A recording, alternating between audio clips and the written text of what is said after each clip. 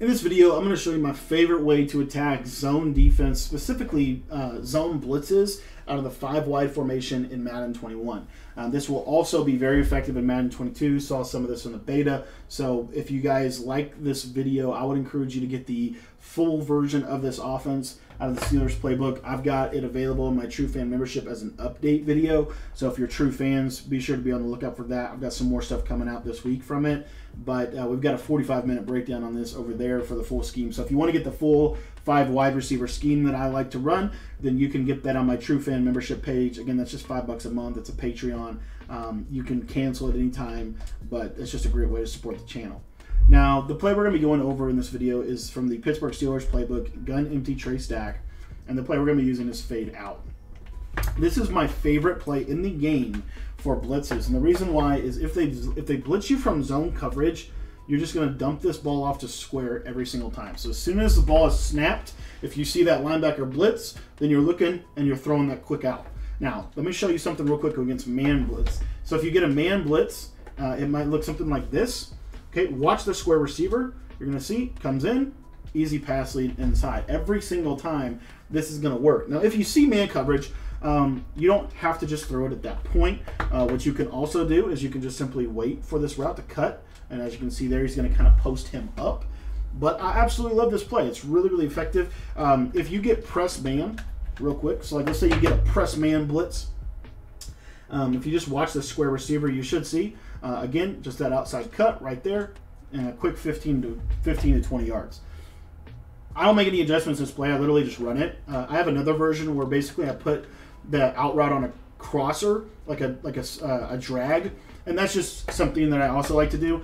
But I like this really, really well, especially against zone coverage, because if you're getting a lot of zone, whether it be zone blitzes or zone coverages, they cannot stop. And this is something that I like to go to, because what it does is it forces your opponent to have to literally come over here and defend this, like this little area. I mean, he literally has to sit like right here to stop it. If he's over here and he doesn't go there at the snap of the ball, and the thing is, if he does go there at the snap of the ball, look at all this grass that now comes open to your tight end over the middle of the field. So if the user goes to the left, and I'm just popping right where the user left from. And that's basically how I handle some of the best defense in the game. So for example, let's say you get a look like this, and what they're going to basically do is they're going to, they're just going to try to get out there on him, and you get the 5-man pressure. So if I get a look like that, my first instinct is low ball right there every single time. And I'll tell you what, with about 90% accuracy, if the middle linebacker goes to the left, that's wide open. And here's why. Because even if they're not blitzing you, what you're going to get is you're going to get this look right here, where we've basically got Mabel coverage. Okay, so it looks something like this. So now, again, that middle of the field gets vacated. So they go over there. Okay, now the middle of the field is vacated, and now look at what I got right there. I'm going right back in behind where the user is leaving. And that's why I like this play a lot against the blitz, especially in zone. This is probably my favorite zone play in the game right now, because there's so much that you can do with it. And another little trick with this, again, because we want to force their opponent to have to go over there, something really, really simple that we can do is we can also just simply use a motion slant route. So what I can do is, you see, I'm going to take X, and I'm going to leave X on his route, actually. You could also just streak him, but I'm just going to take R1 and put him on a slant, and I'm going to motion him in, and it's going to be kind of like a ghost route almost. And look where it gets on the zone. It just gets in such a nice little sweet spot for a quick, 10 yards that you can get. You still have your snap, throw, read over there on the backside of the play. Now, like I said, there's no zone in the game that I'm aware of that is going to be able to get out here. The one thing I would say is you might get something like this. In the event that you get this, this is where this is the one thing that they might be able to do. So you're going to see here, I'm going to put that vertical hook now to the left, and I'm going to use to the right.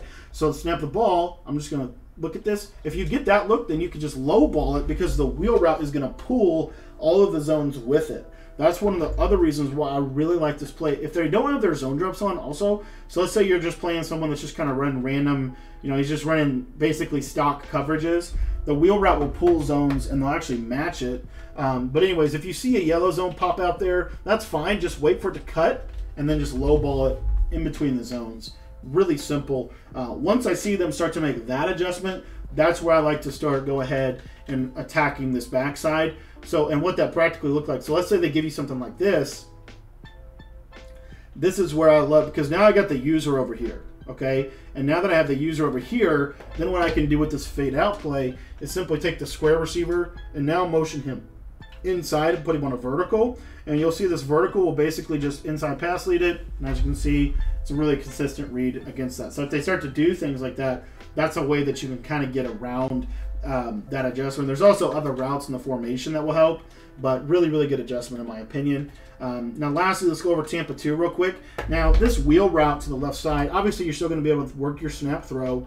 If there's no purple zone, just throw the out route and trust the out route. I've put my cloud flats on 30 yards so they go really deep, but what you're going to see here is this wheel route is still going to run over the top. So and got a little bit too much pressure there, but at the point at which he's even, he's leaving.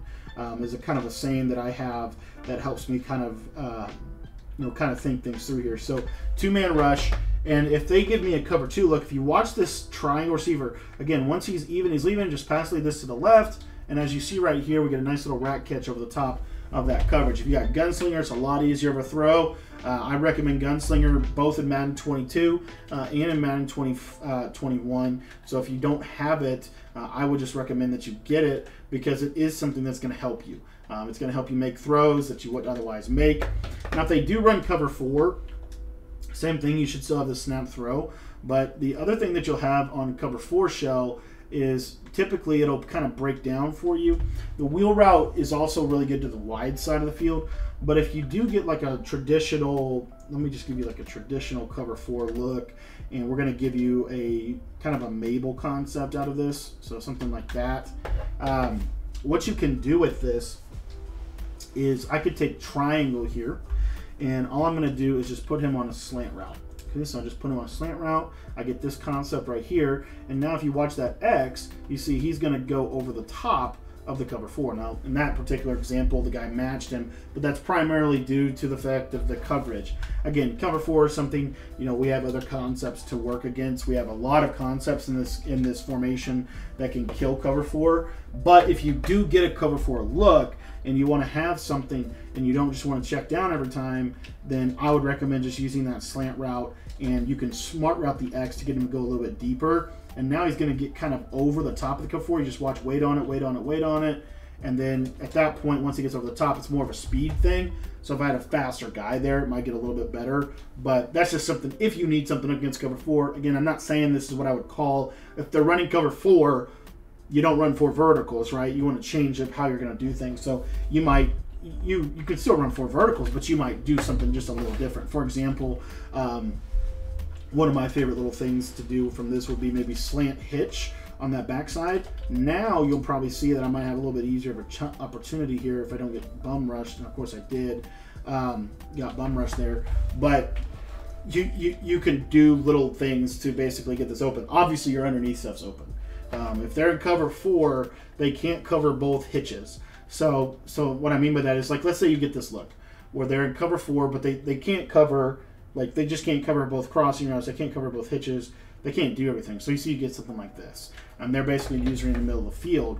Well, that's where this play comes really handy, because I could do something like the first setup that I had out of this, which is just put a drag out there, and now my drag comes over the middle, and now I've got about 7 to 10 yards, and I can work some of my cover 4 beaters in, which we're going to share with you a little bit later on in the video series. So anyways, this is a great play for cover 2 and for cover 3. It's also really good for palms coverage and really good for the blitz, just because of the glitchiness of that out route. So I would encourage you to test this out. It's really, really good against palms. But anyways, thanks for watching the video. I hope you enjoyed it. And if you want to get my full gun empty trace stack 5 wide receiver kind of scheme, you can get that in my True Fan membership. My True Fan membership is just $5 a month. So for $5 you get everything. You can cancel it at any time that you want. It's through Patreon. And so like I said, there's a link in the description for you to be able to go get it. I post videos there, or schemes for offense, for defense, and I also break down pro players' schemes. So like what problem runs, or what fancy runs, or what J-Will runs. I try to break some of that stuff down every week. So if you want to get access to that, that's in the description.